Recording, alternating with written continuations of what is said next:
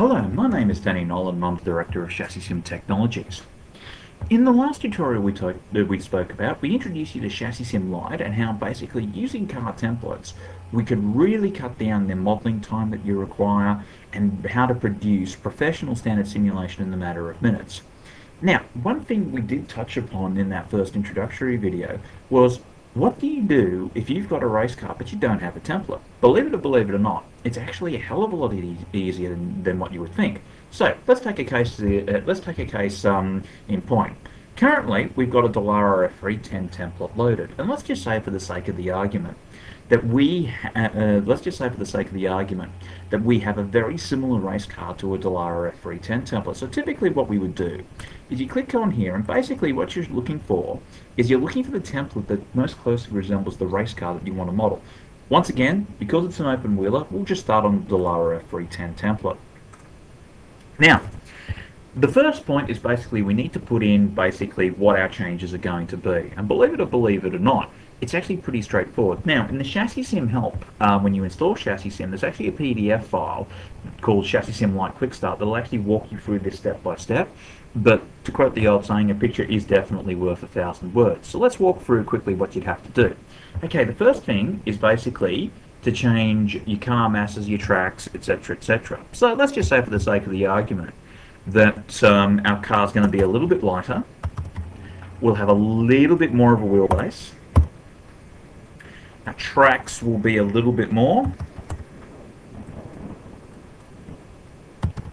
And our inertias are a little bit more.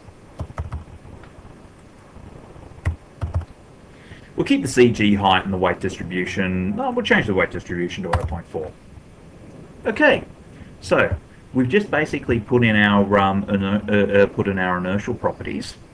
The next step is basically to dial in basically what our various spring characteristics are. So once again, let's just say we've gone here and let's just say this time around we've got a spring that wasn't covered in our initial list. So to do that, all we've got to do is really just basically type in our appropriate spring rate.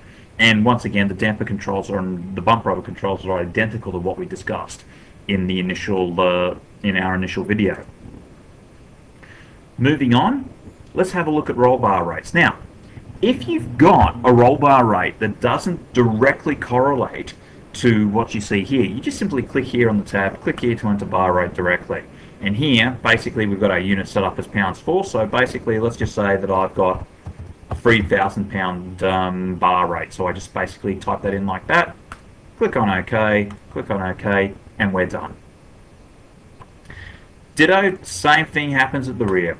Let's just say that our bar rate is actually 1,000 pound springs. We just simply click on OK, boom, that's our bar. Now, clicking on our suspension geometry, let's just say that it's not our geometry isn't covered by what we have. That's okay. To do that, all we got to do is click on Edit Config, and that gives us access to the suspension, to the ChassisSim suspension interface, and we basically enter in our appropriate pickup points. Please note that our suspension datum is the front axle center line of the car on the ground. So you basically measure all points front and rear with respect to that. And the nice thing about it is, as you go through and basically change points, let's just say that we're going to move the lower pickup points up by a little bit. We can just simply go Analyze Configuration. We go to Apply Calc, click on OK, and we are done. We do exactly the same process at the rear. Okay, let's just say that our tires are a little bit grippier than what we had before. All we've got to do is we basically put in a grip factor of 1.1, or if the tire has a very different characteristic, this is basically what this tab is for. Import v3 ASCII tire file output characteristics, and you'll find a complete PDF file that documents what that is and how to use it. But you just basically set up a little text file, and you click on here, and you look for the appropriate import, and away you go. And you do that for both the front and the rear. Let's just say that with regards to the downforce, that's going to be a little bit different. That's okay. You just simply click on either the front or the rear wings, and you'll see here a little thing here. Click here to edit aero values directly. Basically, what you can do here is that you can basically specify, basically say the amount of kilos of downforce that you want to run. So let's just say that's 1,000 kilos worth of downforce. Our drag, say, is about 220, and our aero balance, let's just say for the sake of the argument, is going to be about 40%. We put it in our reference speeds, and we enter that as a reference condition, and ChassisSim is going to remember all this. So all you've got to do here is basically put in what your delta forces for the front downforce, delta rev downforce is, and what your delta drags is. And let's just say for the sake of the argument, we'll just put in 10, 20, and 10. We click on OK, and that's going to basically edit that, and that's basically going to edit that. That's going to basically edit those values directly. Then, when we're done, this is something very important. We go to File, Save As, and what we do in the ChassisSim Technologies folder, you'll see I've created a folder called Models. I'll create a new folder here called basically, let's just say for the sake of the argument, this was a Formula-free hill climb car.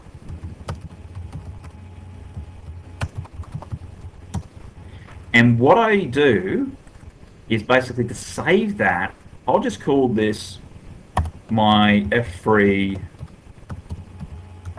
hill climb baseline with today's date, which is 19/02/2011. And I just go save, bingo.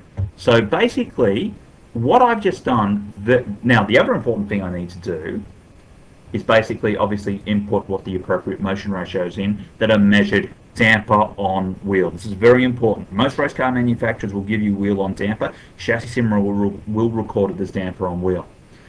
Once we're happy with all that, we always go to File, Save, and we're done. It's as simple as that. Now, what this video introduces to you, it's a very, very quick guide to what the actual quick start is. Obviously, there are more steps involved. You've got to go out and do race car measurements. But this actually will show you how quite straightforward it is. So, the question has to be asked, though, how do we retrieve what we've just worked on? So, I've just saved it. So, to do that, I simply click Start on ChassisSim Lite. I go to the File menu, and you'll see here, this is the last car file that I've saved. Voila, I load that. That's exactly what we've just been working on. So, as you can see, using these techniques, you can use this as the basis for some very, very powerful modeling techniques. Now, in the coming weeks on the ChassisSim blog, keep posted, because we're going to be running a few initiatives, but also there are going to be a few articles that I'm going to show you how you can take ChassisSim Lite and really extend it out and actually use it in quite a powerful way. Is it the same as having standard, and it's not the same as having ChassisSim Standard or ChassisSim Elite. However, really, ChassisSim Lite has been designed for two markets. It's been designed for the first market, the local race shop who knows they need to use simulation technology but don't know how to do it. So we've sort of set that up so you can go to your dealer and get a model. But it's also been set up for the smart freelance engineer that if they know what they're doing, they can actually use this in a very, very powerful way. So stay tuned to the ChassisSim blog for details, and just remember, ChassisSim is the winner's edge.